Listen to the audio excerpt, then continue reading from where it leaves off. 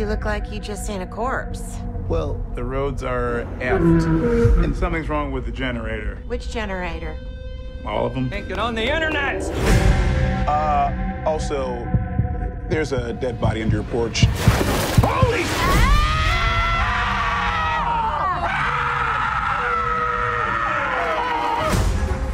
Maybe you're a werewolf. Maybe you're a werewolf. You're a werewolf. You're a werewolf. You're a werewolf. Maybe we're all werewolves. Are we really in a Mexican standoff right now? Baby, don't say Mexican. Just stand up. How are you? Good to see you. Good to see you too, man. Thank you so much for a funny, spooky movie. I mean, what a great time this movie was. Thank you. It was so fun to make it too, so I'm glad you enjoyed it. Well, you know, you play one half of Beaverfield's most wealthy couple, but their idea of roughing it, it's kind of different from everyone else's, isn't it? Yeah, it's a little bit more glamping than anything. It's not really much camping, it's more glamping. As you can tell from Joaquin's, gloves that really aren't, helpful during winter. They're just really thin layered gloves that barely cover your knuckles. But they want to rough it out, they want to be connected to the earth. So this is what it means to be connected to them. And there's it's a blend of mystery and horror. There's a werewolf running around, but it could be anyone. We don't know who it is. And your couple is just, they're totally oblivious, aren't they? I mean, there's danger at every turn, and they're more worried about probably their spa treatment, right? Or yeah, I think that's more, for them, the decision of what's going on with the pipeline doesn't really affect them. They have money. They can easily make a choice that won't affect the rest of their lives. But also with that same idea, they deal with other stuff in the movie that they feel prejudice against them for being, a queer, but being in a small town and that controversy as well. So sometimes, the werewolf is every one of us just because of the monster that lives inside and we allow to show its ugly face when put up to the task. It's a teaching moment while you laugh. It is the lesson. And with such a big cast, I love how everyone has a chance to shine. Everybody has their moment. And not only that, there's so much going by with this movie. I want to watch it again because there's little moments, especially you give these little looks or you say something under your breath. Things go by so fast in this movie.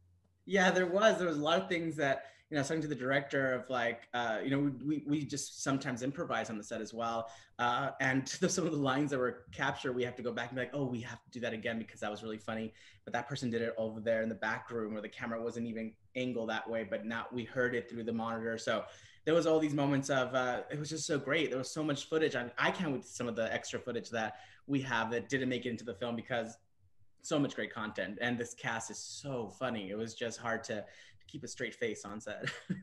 Now, you on a personal level, because everyone is so funny in this movie, who cracked you up the most? Which character, which actor what was your favorite that's busted you up every time? Oh my gosh, there was so many. I think George would always crack me up. Sam, Mills, Michaela. I'm just gonna name the whole cast. I'm just gonna name the whole cast because at this point, hard to pick. I have one memory of each cast member just cracking me up, and it was such a fun experience. So every one of them, I can't even pick one. This is a real Sophie's choice. I can't just pick one. But was there a particular scene, do you remember, where you just couldn't get through it because people were cracking up? I mean, was there a particular line or moment where you're like, we're never going to get through this day? Or were everyone professionals the whole time? Nobody cracked up?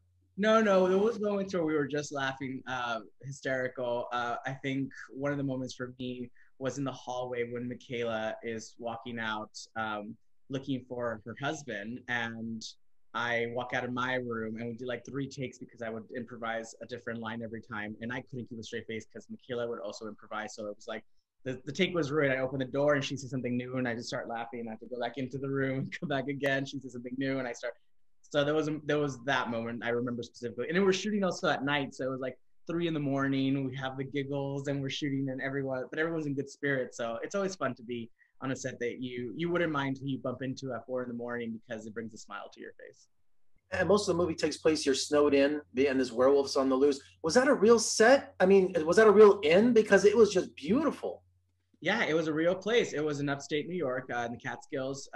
We shot in 3 different locations of town, and we also shot in an inn, like an actual bed and breakfast you can stay in, where the actual cabin that we shot in was. And it was just great. It was so perfect. It was snowing, it was winter. we were in the middle of nowhere. You couldn't hear, you know, it was like pitch black outside at night, and it was so quiet. You could hear a pin drop. So it was the perfect setting for it.